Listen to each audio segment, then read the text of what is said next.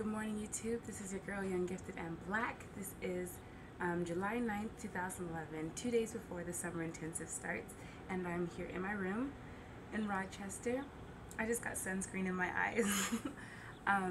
The weather's really sunny outside. It feels like it might be 70 or something. It's like an ocean breeze coming through here or something. We're really close to the bay, so that could probably be why. I traveled US Airways and had like a 6-hour delay, so I also got in really late. The housing arrangements are beautiful. It's very much dorm style.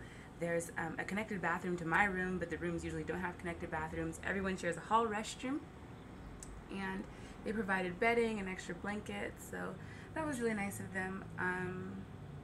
Yeah, you have a heater. You have a huge window. Let me show you my window. That's my window.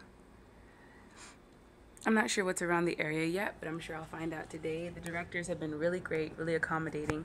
I came in something like 10 p.m. and the assistant director, Chantel, was so helpful, and I really appreciate her for that. So I'm really excited. We haven't got a packet or any, well, we did get a packet, but I just haven't printed mine out.